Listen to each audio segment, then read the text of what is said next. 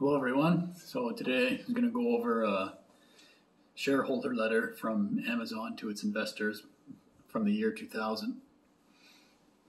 Amazon had a similar situation that year as what Tesla did in 2022, so you can draw some parallels maybe. From the letter here, ouch, this is from Jeff Bezos to the investors. To our shareholders, ouch, it's been a brutal year for many in the capital markets and certainly for Amazon.com shareholders. As of this writing, our shares are down more than 80% from when I wrote you last year. Nevertheless, by almost any measure, Amazon.com, the company, is in a stronger position now than at any time in its past. We served 20 million customers in 2000, up from 14 million in 99. Sales grew 2.76 billion in 2000 from 1.64 billion in 99. Average spend per customer in 2000 was up $134, which is 19%. Gross profit grew to 656 million in 2000 from 291 million in 1999. So this is kind of similar to what's happened to Tesla this year, I would say. They're down roughly in a similar ballpark. I think it was approaching 70% down despite having their strongest year in their lifetime. So I think, you can see how these things happen to companies as they go along. So at the bottom there, he goes on to say, so if the company is better positioned today than it was a year ago, why is the stock price so much lower than it was a year ago? As the famed investor Benjamin Graham said, in the short term, the stock market is a voting machine. In the long term, it's a weighing machine. Clearly, there was a lot of voting going on in the boom year of 1999, and much less weighing. We're a company that wants to be weighed, and over time, we will be. Over the long term, all companies are. In the meantime, we have our heads down, working to build a heavier and heavier company. So that was the letter to shareholders of Amazon in the year 2000.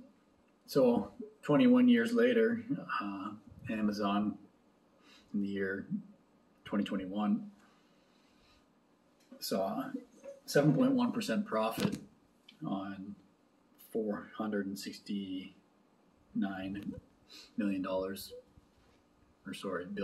of income. And their share price over that time was up thousands of percent.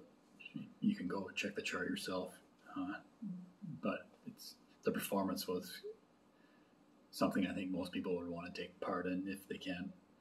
So here's a chart showing that growth for Amazon's revenue versus their net income over that time. So that's where I got those numbers from. And if we compare that to Tesla, Tesla's growing even faster than Amazon was.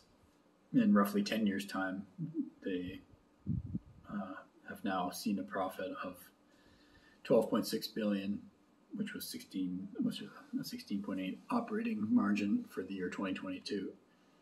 So in 10 years' time, they were able to grow their profit to a larger amount than what Amazon did in 20 years. So it's worth asking the question, where will Tesla be in 20 years if this continues? Could it be similar to Amazon's story and be worth thousands of percent above where it is today? Well, only time will tell. I think we can all remember a time when there was a lot of non-believers in what Amazon could do. But as time went on, we can obviously see they proved the naysayers wrong. And to me, that's the time to invest, when there are still a lot of non-believers. If you wait until everyone sees the benefits of the new product or service, then you're too late. I would say that this is still the case for Tesla. there's still a lot of people who don't believe that electric vehicles and Tesla, the company, is going to survive long into the future. There's still people saying, oh, it's just an automotive company. Once the traditional automotive companies step into the space, they're going to go away. I think that's not the case. But because there's still so many non-believers, the opportunity is still there. Tesla has already pulled off some amazing feats, so we had a chance to see what they're capable of, and there's a lot of information to go off of, and to me shows that Tesla is far ahead and will be here for the long term, and I'm excited to see what they'll do in the next 10 and 20 years. So my name is Evan Bertrand. You've been watching the Evo Green channel. Thanks for watching.